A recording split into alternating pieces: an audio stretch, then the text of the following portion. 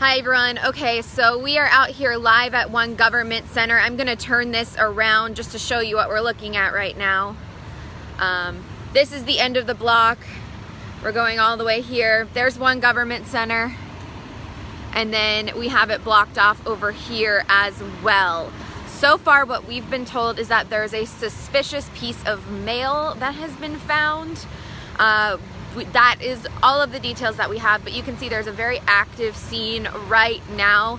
That is the Northwest Region 1 hazmat team truck right here. It looks like it's kind of hard to see on here, but they are running some water through here now, so I'm not really sure what's going on. We do have police all geared up over here, or sorry, not police. We do have fire all geared up over here. We have the battalion chief out, and a bunch of people just kind of roaming around here. So that's what we're able to see. It looks like some people were just trying to get in the building and they blocked them off. I have gotten some videos from some other people on the top floors who don't necessarily know exactly what's going on. Someone asked where this is. This is in downtown Toledo, so this is one government center. This is where it's owned by the Port Authority, and all of our major government offices for the city and some of the state offices for the area are also there. So that's what we're seeing right now. Again, we don't have any more details except for the fact that it's suspicious mail that was found. M-A-I-L, not M-A-L-E. So mail as in being mailed to the area. It looks like they're doing some stuff here with the hazmat unit, so not really sure what's going on. There's a paramedic walking into the building, and so this road is blocked off too. So I was actually scheduled to do an interview here right about now, and obviously that is not something that can happen, so we're just kind of waiting to see what's happening, what's going on, what exactly was sent, but a very large presence. We have more police back here too. So this is the block back where the old Toledo bus stop was. So we have EMS, some more fire, and I mean, this is a very large building. So this building is 22 stories tall. So it is not a small building. There's probably a lot of people in there still because it's not quite time for the end of the shift. So waiting to hear from people inside. So far from what I know, I know that the mayor's office is safe. I did have a chance to speak to them. So that is what I know. I've reached out to some people that I know on other floors who work in the building. Haven't heard anything back from them yet, so hopefully we will be getting more details. But like I said, the hazmat unit is on scene. I'm going to walk around over here, see if we can see what else is going on at the front of the building. So we can't really see too much. Again, I mean, it's a very large building.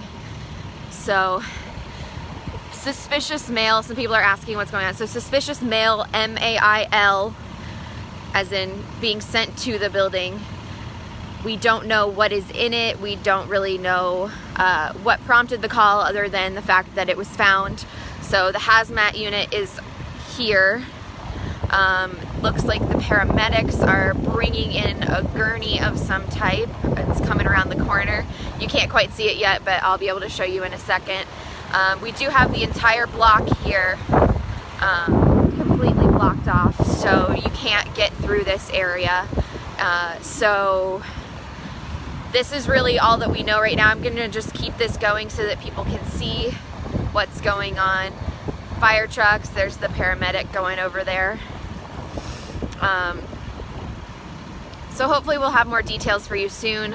My plan once we're done with this live is to call as many people as I know in the building, see if they know anything else that's going on, but so far the suspicious mail is all that we have been able to hear about. So it looks like we have some more fire and EMS people going inside.